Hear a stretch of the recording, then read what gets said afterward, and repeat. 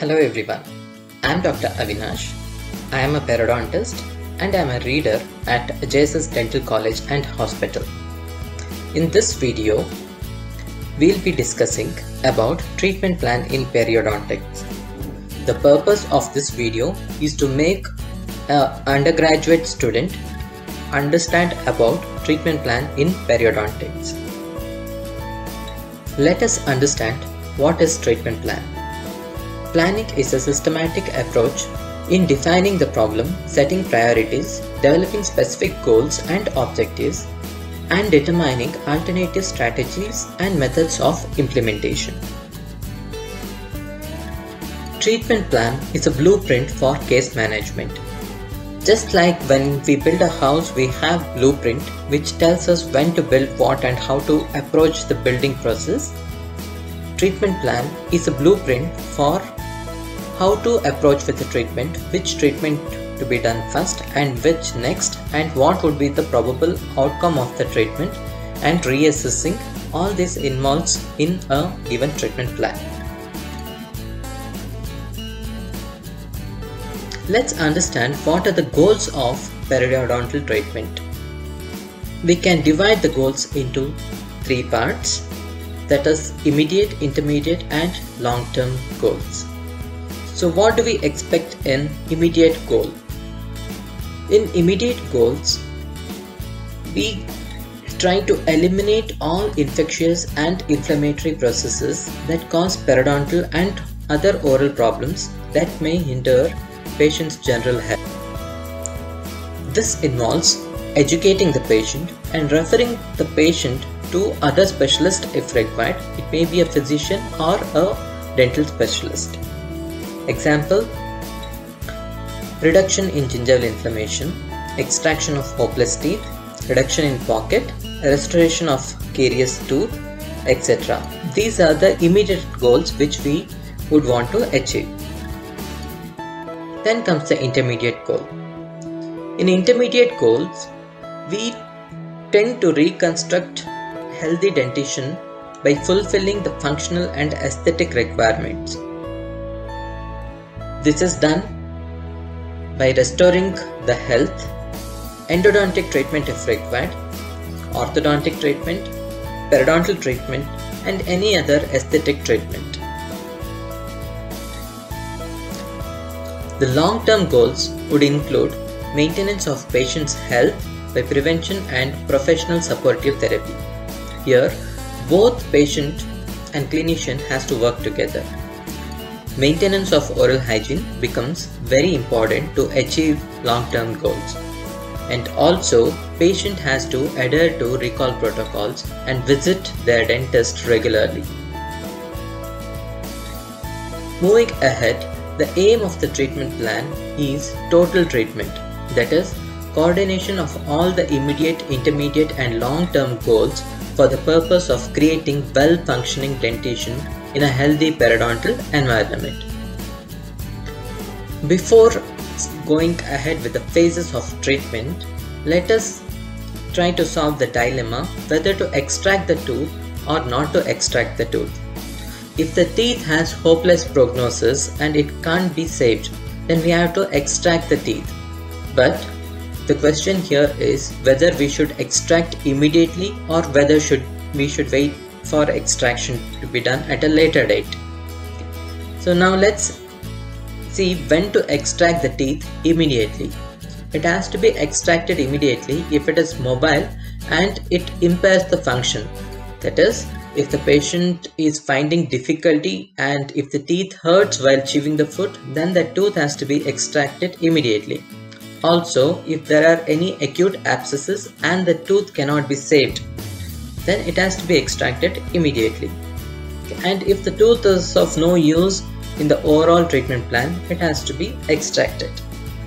Some teeth can be treated temporarily. With the predictable use of implants, decision should be carefully taken on teeth which has questionable prognosis, whether to extract it immediately or whether to wait. So these are the conditions where we can wait for extraction.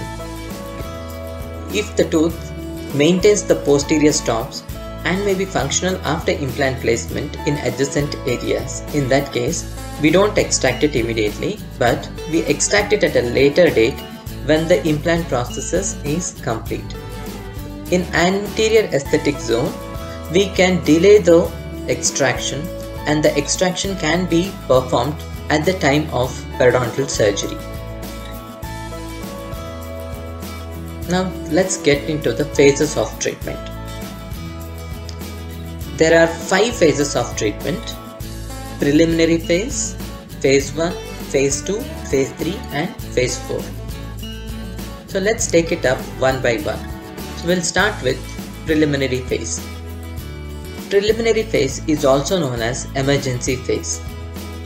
Here the emergency may be due to dental or periapical, it may be periodontal emergency or any other emergency like trauma.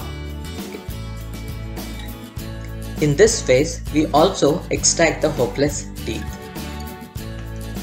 Moving on to the next phase, that is phase 1 therapy, which is also called as non-surgical phase or etiotrophic phase, meaning that we treat the etiology of the condition. So in this phase, these are the treatments which can be performed. It is plaque control and patient education, which includes teaching the brushing technique and performing scaling and root planing. Diet control in case if the patient is having rampant caries, then we need to counsel the patient to have appropriate diet. Removal of calculus and root planing. Correlation of restorative and prosthetic irritational factors, that is, if there are any overhanging restoration or if the prosthesis is impinging on the gingiva or any other tissues, that has to be corrected. Excavation of the caries and restoration. It can be temporary restoration or permanent depending on whether a definitive prognosis has been determined. If the decay is initial, we can go ahead and do the permanent restoration. Whereas if the decay is very deep and it is very close to the pulp, then we may have to do temporary restoration and wait for the tooth to respond. Moving ahead, all the antimicrobial therapy, whether it is local or systemic, comes under phase 1 therapy. Any occlusal corrections like coronoplasty or selective grinding should be done under phase 1 therapy. Minor orthodontic tooth movement and provisional splinting and prosthesis are part of phase 1 therapy. Once we are done with phase 1 therapy, we immediately would not go to the next phase. We would re-evaluate the response to phase 1 therapy. Here, we need to periodically recall the patient and recheck for pocket depth and gingival inflammation, plaque, calculus and caries if any, and also we need to re-educate the patient if the patient's maintenance is not good, and all the treatment what you have done in phase 1 therapy has to be re-evaluated and see for the improvement. And if we feel there is requirement of next phases of treatment, then we will go ahead and perform the next phase. The next phase would be phase 2 therapy, which is also known as surgical phase. Here we perform periodontal surgeries, implant surgeries and also endodontic treatment. In phase 3 therapy, which is also known as restorative phase, we perform final restorations. In case if you have done temporary restoration in phase 1 therapy, now in phase 3 therapy, we will be doing permanent restoration or final restoration. Fixed and removable prosthodontic appliances can be done in this phase, and evaluation of response to restorative procedures also need to be done in this phase. Also, periodontal re-examination can be done in this phase to evaluate the outcome of the procedures which were done in previous phases.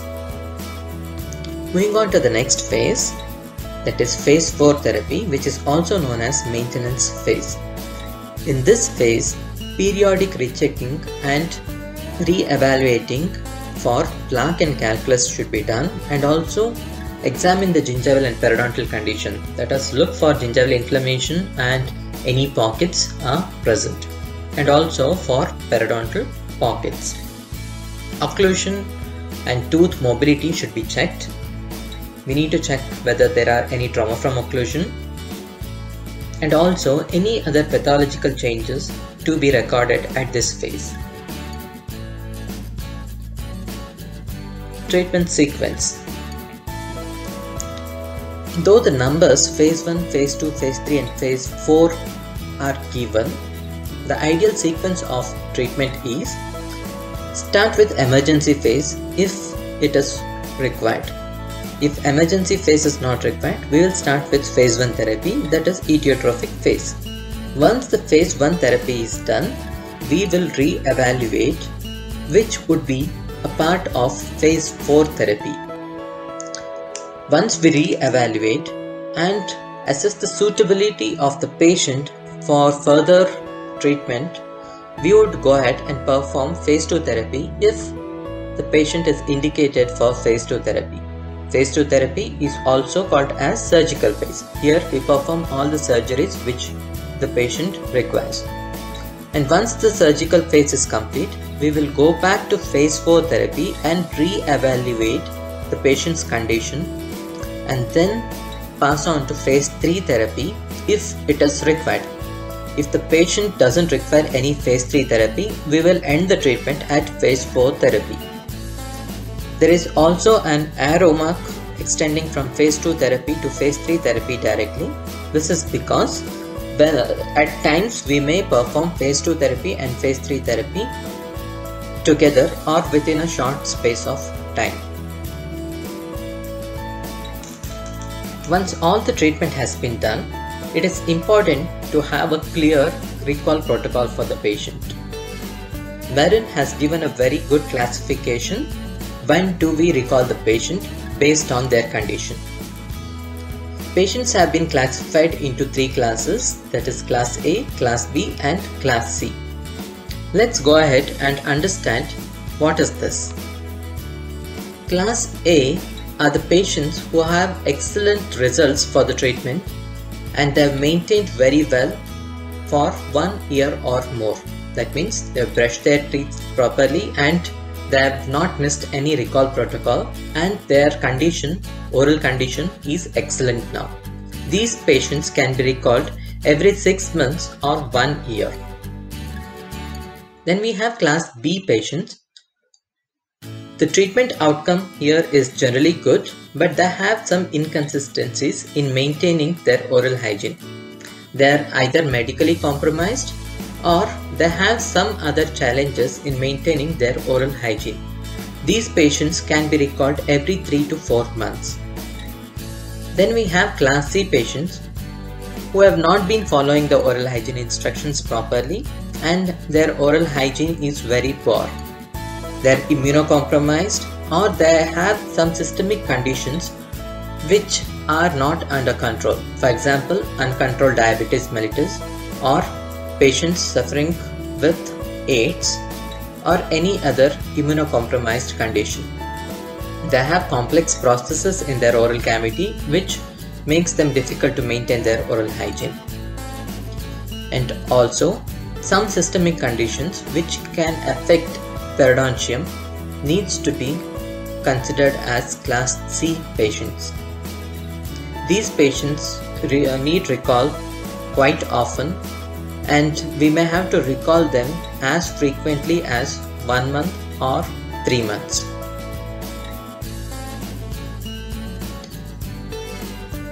Once we are ready with the treatment plan, we need to inform the patient clearly about the treatment, clearly about the condition what they have and what treatment is required. And also we need to discuss about the prognosis of the treatment. We should not be vague in explaining the treatment and we should be very clear in explaining the treatment plan to the patient. To conclude, the ultimate goal for every patient is to bring his or her mouth to a state of health and maintain it for long. This begins with educating the patient on the problems in his or her mouth and the etiologies, treatment options, and prevention of these problems. A properly formulated treatment plan is paramount to achieving this goal. I hope this video was helpful. If you have any doubts, kindly post it in the comment section. Thanks for watching.